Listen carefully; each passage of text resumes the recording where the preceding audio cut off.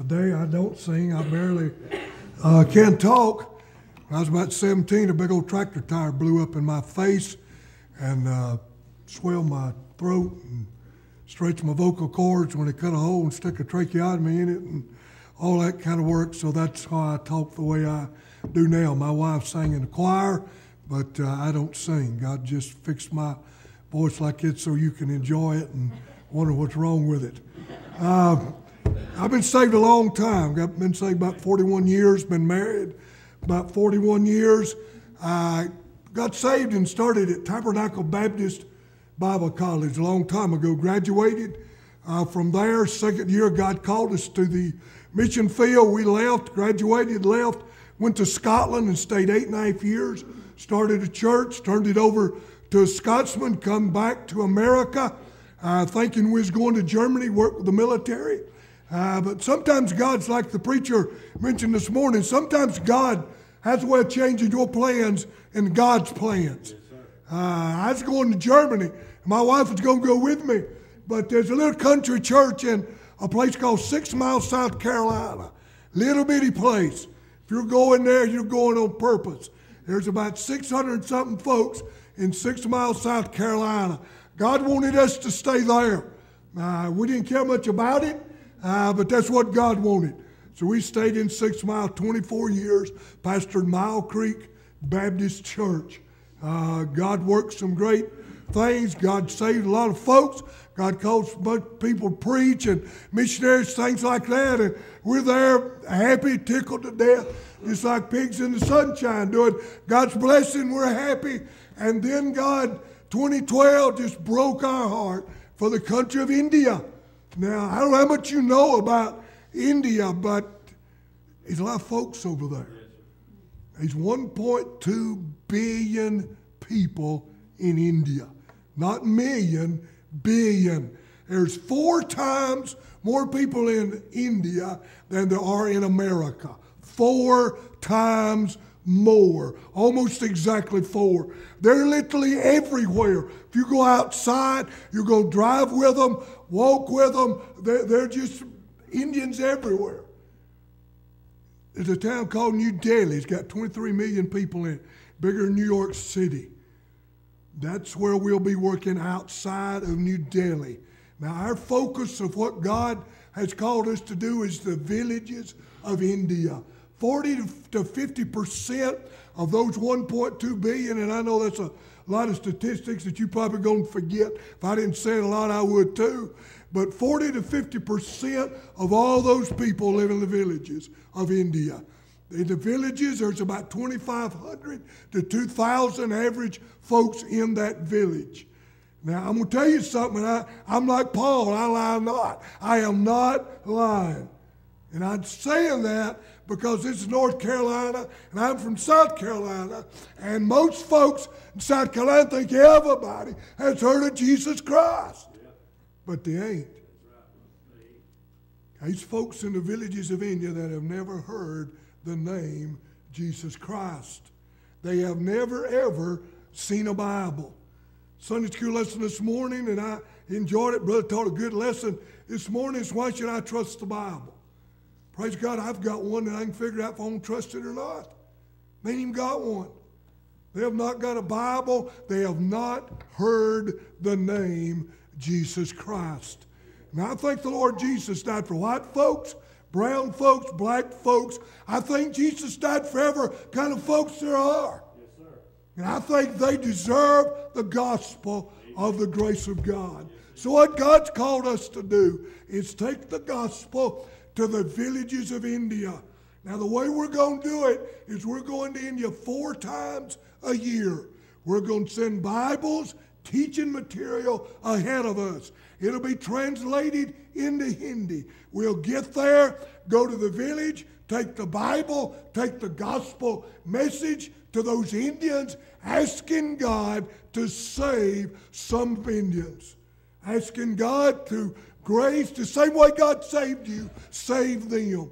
We'll teach them, train them. We'll come back to America, get more material, take back to that village, train those people so that they can start and pastor the church in that village. And when that happens, hallelujah, we can go to another village. Start the same process over again. That's the plan God's laid on our heart. I've talked to other folks. They say that's the way to reach the villages. There's 104,000 villages outside of New Delhi, India. When we were there, the first word come to my mind is, God, this is impossible. I don't see how we can do it. And then I was reminded that in the Bible, Paul and some other guys, they said turn the world upside down. They ain't got no GPS, no cell phones. They ain't got nothing. But they turned the world upside down. And I've got the same God. Same God that helped Moses, Paul, and these other guys. He's going to help us. So I'm asking you this morning, get a prayer card.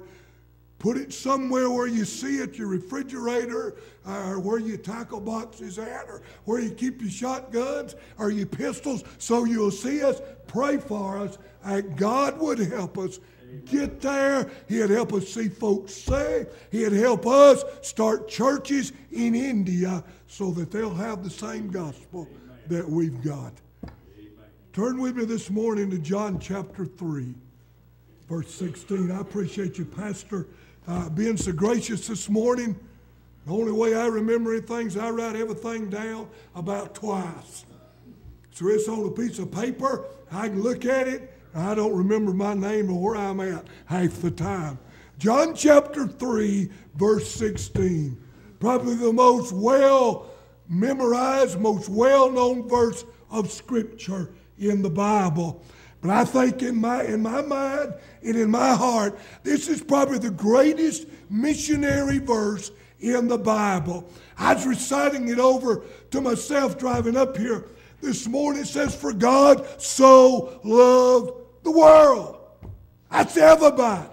That's all of us. God loves us.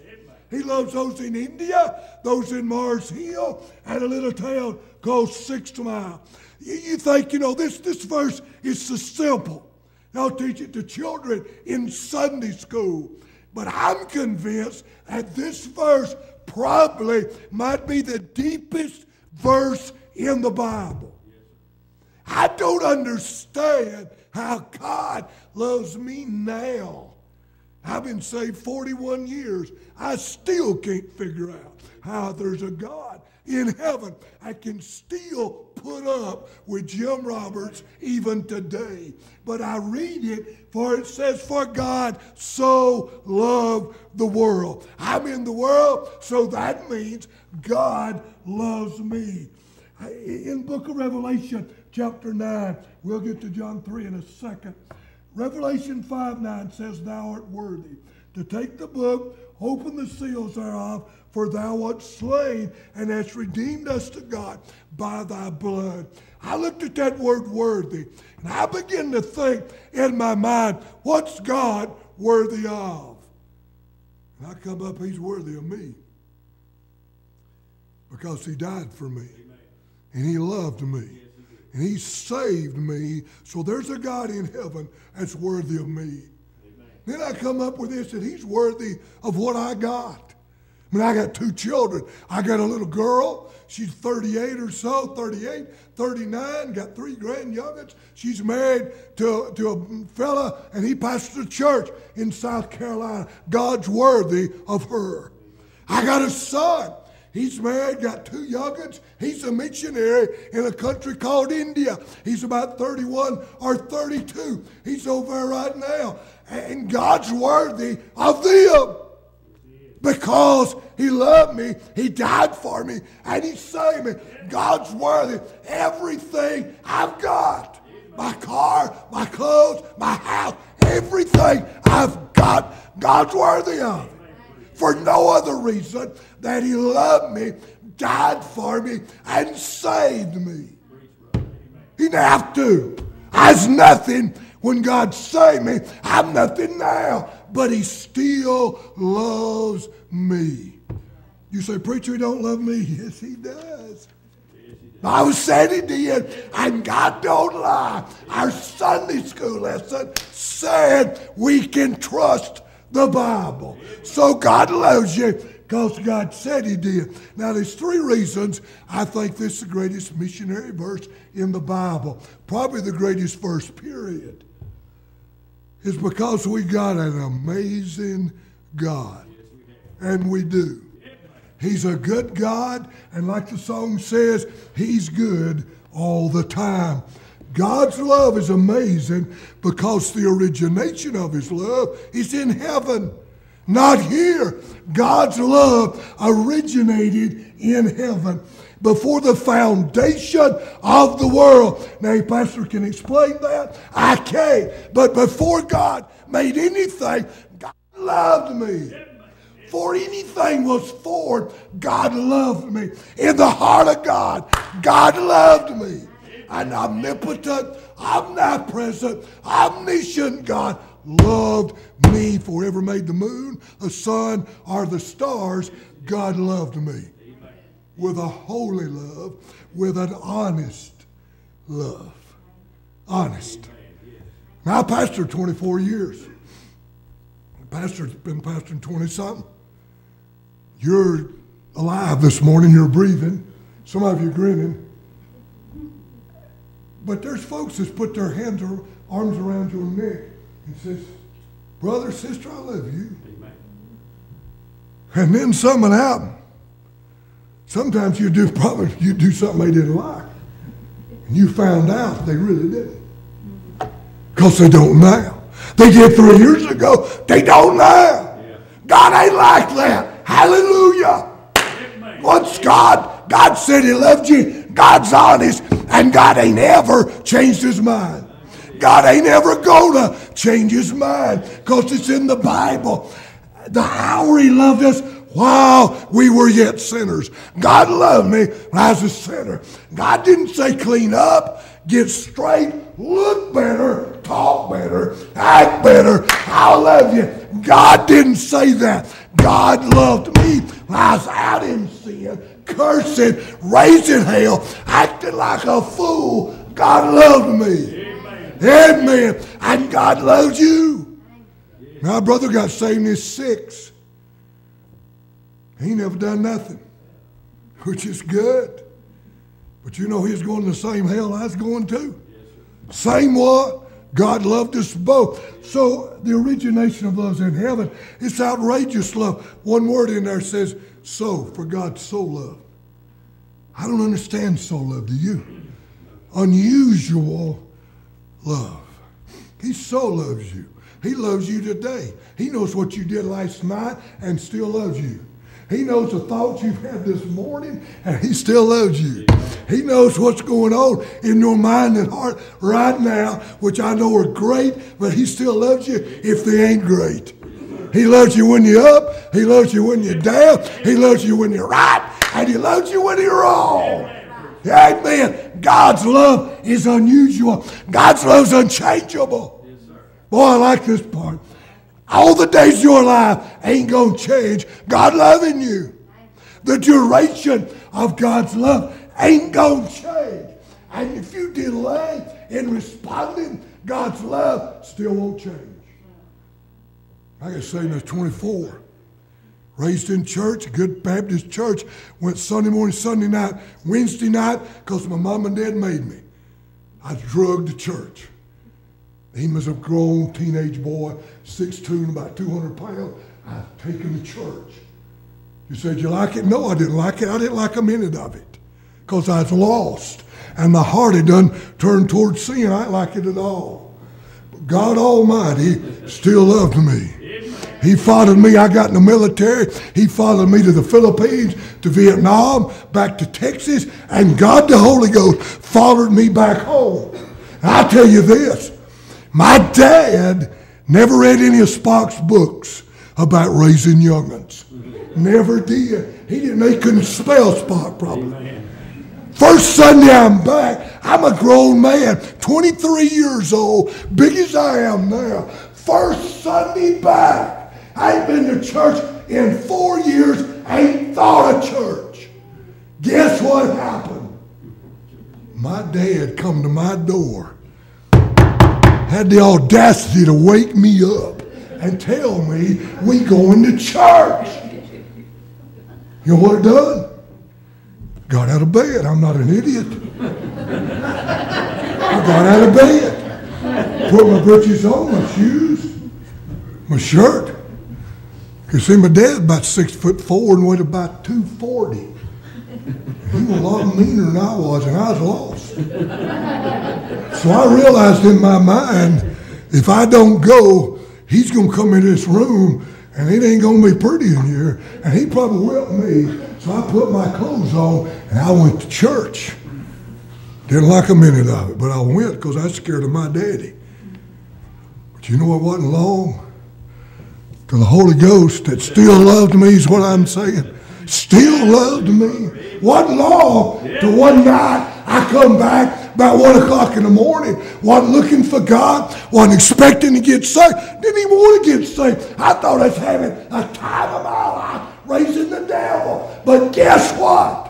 God saved me that night. So I'm telling you, all your delays, all your nights, God still loves you. If it'd been me, after 22 years of somebody saying no to me, I'd say, well, let's God go to hell. I don't care. God ain't like that. God loves you. Just like he loved me. God's not, I ain't no different than anybody else. His love's unequal. It's unique. His love's uneconomic. He left heaven, came down here for nothing so that us nothings could get everything. You can't beat that. We've got an amazing God. Notice the object of his love. It's the world. He loved Abraham. So I know that. Hey, Abraham worshipped idols before God saved him. But God loved him. He did. Abraham's like India, worshiping gods after gods after gods, statues, cows, everything they worship. Abraham's the same way. But God loved him. God loved a little girl named Tamar, another one named Rahab, and another one named Bathsheba. Now you ain't going to name your little girl Rahab. You probably ain't going to name her Bathsheba. They weren't real nice ladies. But can I tell you a secret? They're in the Bible. Amen. Their name's in Matthew chapter 1. Mine ain't. God loves everybody. Amen. Doesn't matter what you've done. God loves you. I'm not minimizing sin. I'm just saying God loves sinners. Always has, always will. God loves Zacchaeus. He's rich. God loved him. God loved Pharisees. So we know he loved Baptists. He loved self-righteous folks. He loved folks that's always right. All the time. He loved Paul. Paul was a Pharisee. He was self-righteous. He said he was. But yet God loved him. And I ain't knocking Baptist. I are one. He loved poor people. He loved Lazarus. He loved a possessed guy living in the tombs in a graveyard. God loved him. Can I tell you, God crossed that lake just to save him?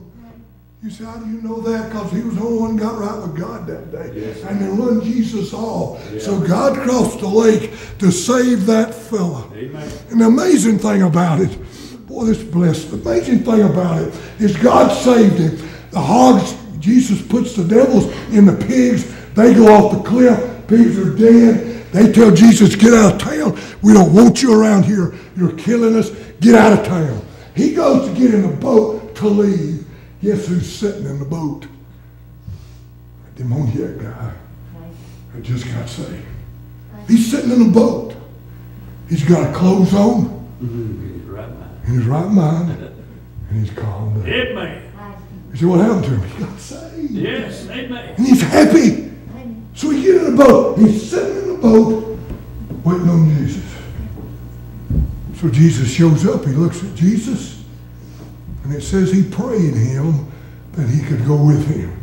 He looks at the Son of God and says, where are you going? I'll go. You say, that's goofy. You don't even know this fella. This fella just showed up. He doesn't know him. He does know one thing. He was full of the devil, had no peace, no joy, no nothing. Now he's saved. He's got joy. He's got peace. He's got everything, and it's that guy's fault. So he said, I'm going with you. Amen. That's pretty logical to me. Devil drive you to hell. Jesus go take you to heaven. I'm going with Jesus. Amen. Jesus loved him enough to cross to save him. Greatest verse because we got an amazing God. And we do. It's the greatest verse because of an amazing gift. He gave a gracious gift to us. Just in grace. You don't deserve it. I don't deserve it. Nobody deserves it. He freely gave the gift. He says, here it is. Take it. I give it to you. It is yours. I love you. This is yours. Take it. Undeserved, unsolicited gift. And it's fully given. He didn't say, if you'll do this and you do that, I'll give it to you. He just said, hey, here it is. Can't beat that. Amazing gift. No gift ever given is like the Son of God. It was the greatest gift. Gave his son. And we got one boy. That's all I got, just one. Best boy around. You think yours are, and you ought to. But you're wrong, man.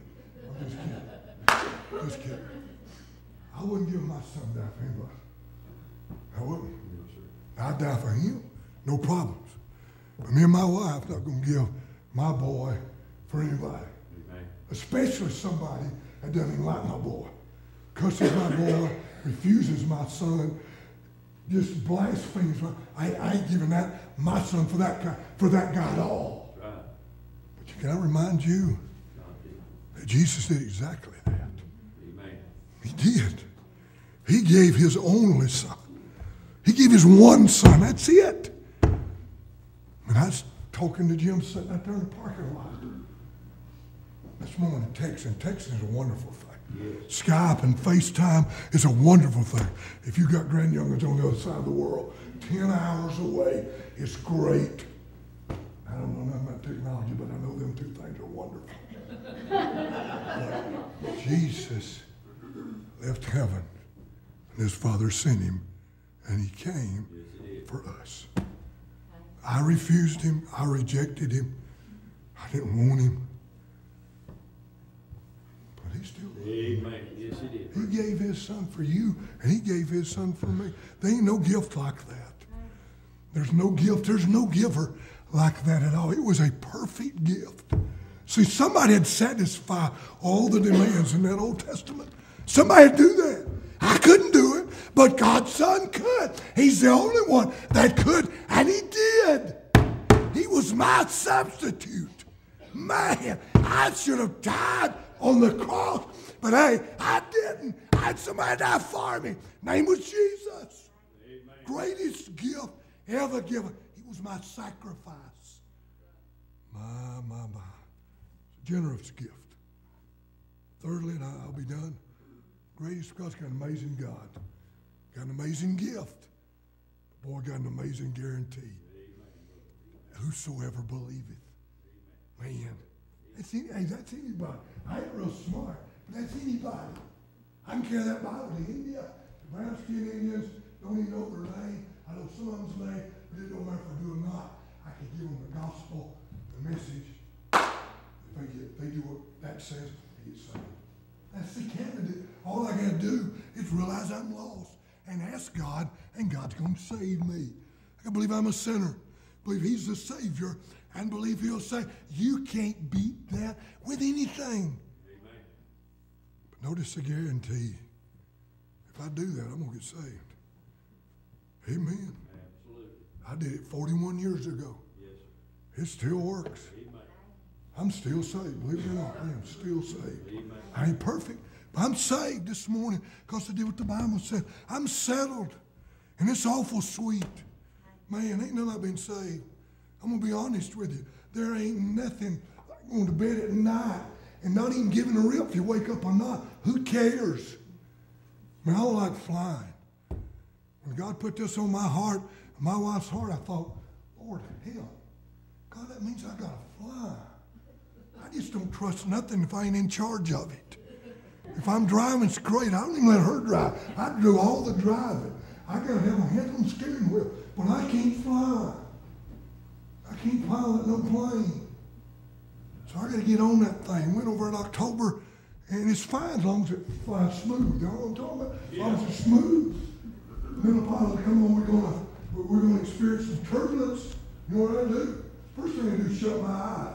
If I'm gonna die, I don't want to see it, so I shut my eyes. And I tell you the truth, I hold over the seat in front of me.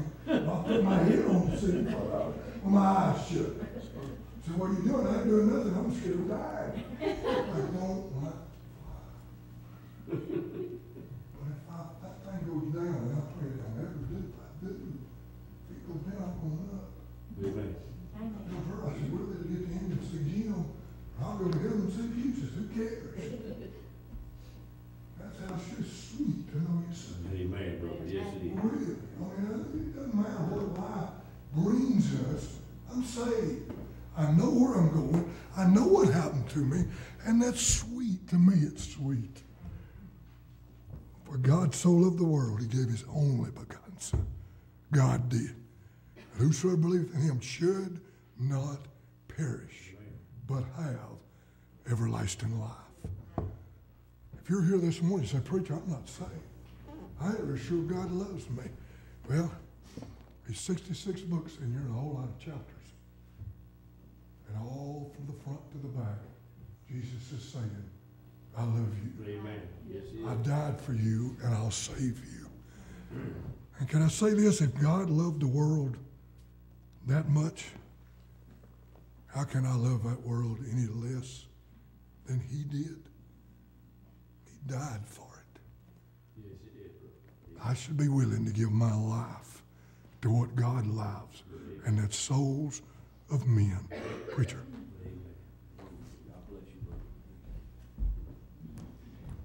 Amen. Appreciate the message. Everybody back.